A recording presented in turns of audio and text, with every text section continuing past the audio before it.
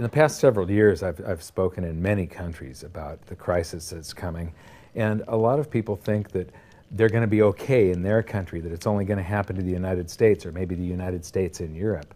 But what they don't realize is that this is a global phenomenon. I got to show you something here. This is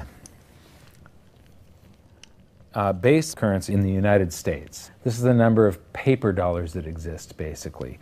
It took 200 years to go from no dollars in existence to 825 billion. And then we had the bailouts, and then we had QE1, quantitative easing, 1, then QE2, and then we had QE3, and then QE4, and then soon we're going to have QE57 and QE382. And it isn't just here. This is what the Canadian currency supply looks like. This is Australia, South Africa, Russia. Now, this starts out in just the year 2001, and this is like 18 times more currency in existence in a little over a decade.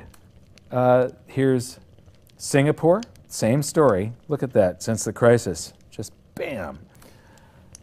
India, China, every government on the planet is doing this insane deficit spending and expanding their currency supplies, doing bailouts. And history shows that there is no example of this turning out well.